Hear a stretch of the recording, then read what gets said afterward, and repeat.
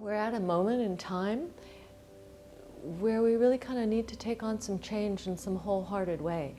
And I'm not quite sure that existing structures, adults who have been working on within the world for a number of years, they've already gotten used to, they have their own kind of status quo, they have their own patterns that they've adjusted to.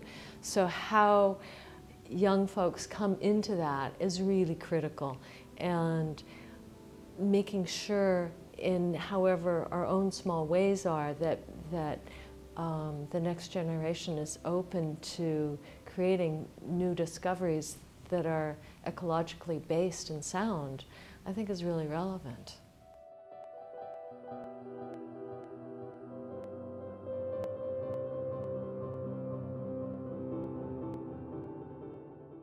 Design, whatever program one takes, really gives you the tools for looking at the world in a different way, and then applying that in some through graphic means that allow other people to envision it as well. And that's important, that if we don't transform what we're doing by envisioning change, we won't change our own existing parameters, and we need to help each other envision a new world.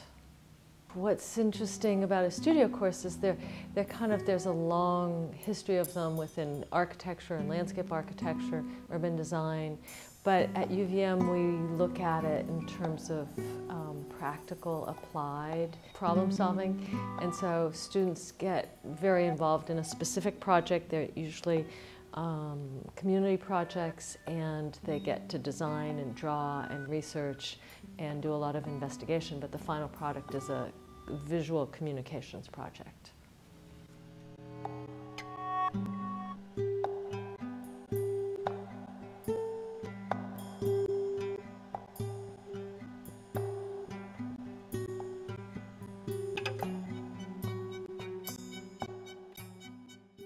I've never taken an art class, even in high school. I had never taken an art class, so that was really interesting for me because she kind of gave us a different perspective on how to look at things, and I learned how to draw and how to kind of communicate what I was seeing on paper, which you don't really learn how to do. Every class we have a visual assignment due, so I'm drafting every week and working ideas, and we have a sketchbook that we're continually working in and reworking ideas and drafting them out, and then we make bigger versions of those sketches and present them to the class. And my favorite part about studio classes is the imagery element of it, being able to produce my thoughts in a way that's visual, in a way that's symbolic, in a way that represents the real world in a little small sense of it. So right now in this semester, the studio is looking at part of the railroad and southern end of Burlington, and there's a zone that's an EPA Superfund site called the Barge Canal, where 100+ years ago barges came in and turned around, offloaded material, and then went back out into the lake. So we're looking at what the wetlands are contributing to that reclamation currently, and where there's some fallow land. The city is interested in some micro economic zone, and meeting with community members to try to pull together a coherent plan that addresses some of the current issues.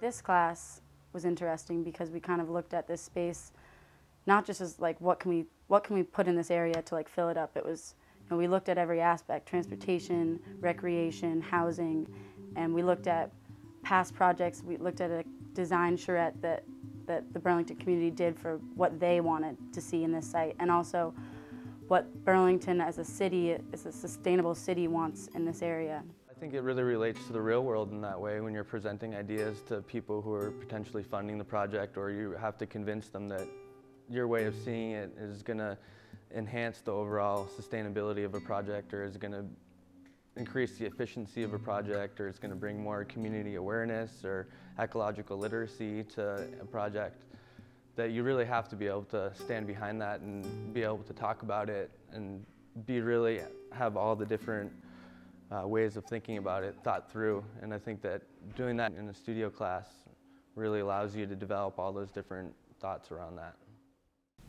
I think at some level it empowers them to know that when they graduate that they can actually make a difference in whatever field they end up in or whatever community they live in, and that so it's more than just doing a project. It's actually learning how to be responsible and think about the rest of the world and that applied nature of design problems.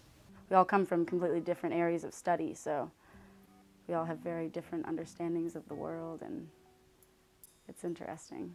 It's not like people are going to be like, well, that's not right. That doesn't make any sense. It's always, well, did you think about how this would affect this? Or did you consider putting this there? Or it's all very constructive. I don't think that you would call yourself an ecological designer. I think it's an idea that you bring to whatever you do. And I mean, whatever I do, I'm always going to have these values and these ideas to drive me in whatever I decide to do with my life, which is really important to me. If students gain design as a tool for changing the world, that would be great. If they're empowered through the process of taking on a community project, even if fundamentally it's not a great project, but they're empowered, that then they know that yes, that is available to them as a human being to care about their environment. That's important. And some people are better at research, some people are better at drawing, some people are better at big pictures, some people are better at details. It takes all of us. And I think that's what I'm interested in, both as an educator as well as in my own design work, is how can we build a more holistic way of approaching the world that we live in, so that at the end of the day it is much more sustainable and that we're not continuing to do old school practices. And within that, I see how we understand the web of life as critical. And while that's an ecological design notion, it's also a design notion that we need to think of in terms of how we live within the context of Earth.